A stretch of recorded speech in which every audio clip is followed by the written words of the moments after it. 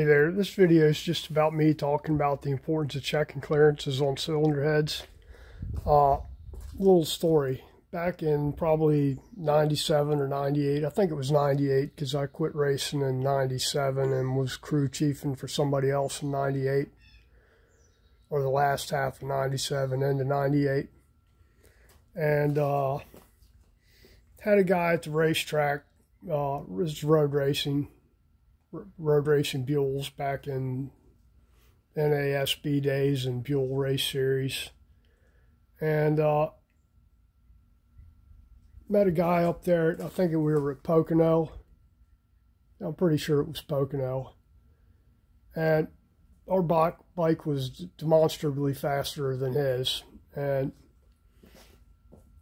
the racer I was crew chiefing with had been talking to the guy, and the guy had come over to our pits and we were talking, and the guy wanted to know about why our bike was different. Of course, I'm not going to tell him everything, but tell him it was mostly in the cylinder heads. So guy was real interested in getting a set of heads done. So met with him and his tuner slash mechanic, whatever, which that guy had a real attitude problem for him even talking to us. I guess, you know, like a lot of tuners, he's got a big head, thought he knew everything. So I got the particulars about what was actually done to his bike, as far as what cams, what heads they were using, what carburetor, just everything, exhaust, ignition system, valve springs, whether he'd done a push rod conversion to adjustable push rods or what. And wrote it all down in my little notebook and gave him a price and told him that I'd just do a set of heads and we'd swap. I said I had plenty of head castings, so we just swap heads out. You know, I'd do his heads, and he could come pick them up, or I could ship them to him when he was ready, or when I was done with them. So, because I'd written everything down, I already had an idea. You know, I'm doing titanium valves with copper beryllium valve seats that I was making in-house, and comp cams, valve springs, which is at that point was the standard for me, was comp cam. I'd already tried everybody else. Had really good success with comp springs. So I'd do the heads, you know, knock the guides out of the heads I got, and do the port work, run them on the Superflow flow bench, SF1020 computerized flow bench, and finish them up with on the SERDI valve seat, the SERDI 100 valve seat and guide machine, and set the springs up. Got everything written down, you know, valve to valve clearance, mocked the pistons up in another motor, and got everything done. Everything's clear, doesn't hit anywhere, everything's good. So the guy actually comes down, because we were in Maryland at the time, so he comes down, and I think he was from either Pennsylvania or New Jersey, somewhere around Philly, I think. So comes down, gets the heads, and he's, you know, they look like cylinder heads. You know, they're nice. I think I coated them too. I did a ceramic coating on the heads of the valves and on the combustion chambers, and did a ceramic coating inside the exhaust ports, and moly coating on the piston skirts, and ceramic coating on the tops of the pistons. So almost exact copy of our heads, or an exact copy of the heads I was using.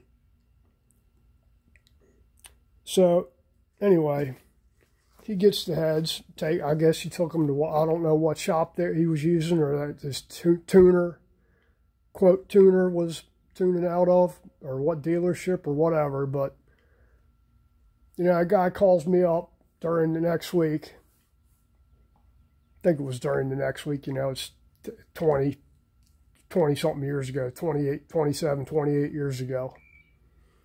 And he's first words out of his mouth, these heads ain't gonna fucking work. I'm like, whoa, whoa, whoa, buddy. Why ain't they gonna work? He's like, well, the valves are hitting each other. Well, I already know that. There ain't no way the valves are hitting each other. I've already checked them. Had over 100,000 clearance between the valves. And then he's like, the springs are coil binding. I'm like, whoa, whoa, whoa. You guys said you were using a 600 lift cam. I know what the springs are set to. And I'd sent him a copy of my spec sheet for those heads. And the cylinders and pistons that went with it. So everything's cool with that thing. So, you know, I talked to the guy and he's like, well, they're just, nothing's lining up. And I'm like, well, what kind of valve lift do you have? He's like, 650. I was like, well, now, at the racetrack, you guys told me you were running 600 lift cams. Well, I put different cams in there. Well, you know what? That's not my problem. You put different cams in there, and the heads are set up for 600 lift, and you put 650s in there. It's a totally different setup. So, anyway, the owner of the bike calls me, and he's apologizing. And I was like, man, you don't need to apologize. You know, you're not the dumbass that put 650 lift cams in there when the heads are set up for 600. So I told him you're going to have to put them 600 lift cams back in there. You know, tell your tuner or whatever, or you know, find a different tuner, find somebody that actually knows what they're doing instead of some guy that's pretending he knows what he's doing, because he's going to break shit in that motor. You know, you don't need that happening on the racetrack, man. You're not drag racing. You're road racing. It's a big difference. So, long story short, they put 600 lift cams back in there. And guy was just pleased as punch after that. It actually started making some power. And I don't remember the exact numbers, but it was probably 105, 108 at the rear wheel, somewhere in there. That would last more than a couple of laps. But anyway, that's the importance of checking cylinder heads right there. You know what lift you're using. Check all your clearances. Valve to valve, valve to piston, cylinder wall clearances, valve to guide clearances, your spring pressures. On Evo stuff with bigger springs, make sure your springs aren't hitting rocker boxes, or that your rocker arms aren't hitting valve collars, which can be a problem on some of that stuff, because you'll have some of them aftermarket rocker arms. They're not cut out enough on the edge here, so they'll the rocker arm will actually hit the top retainer. So you need to check all those.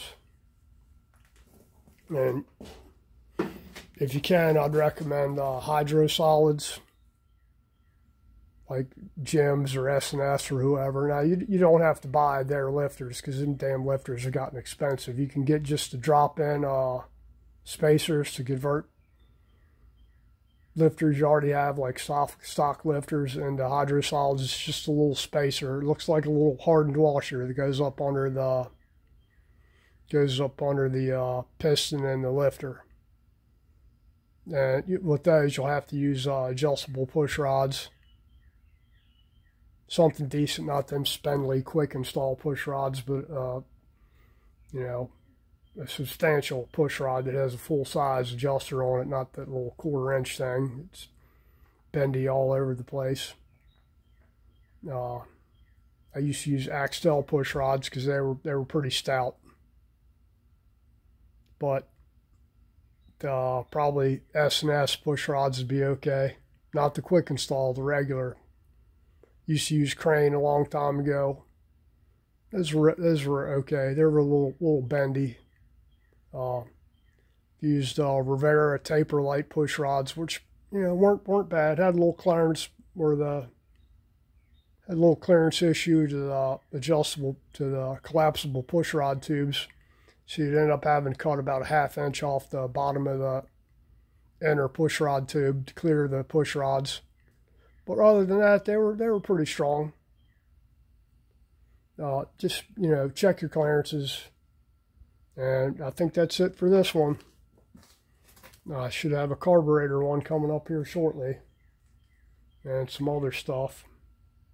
Probably the oil, getting ready to reinstall the oil tank and bleed the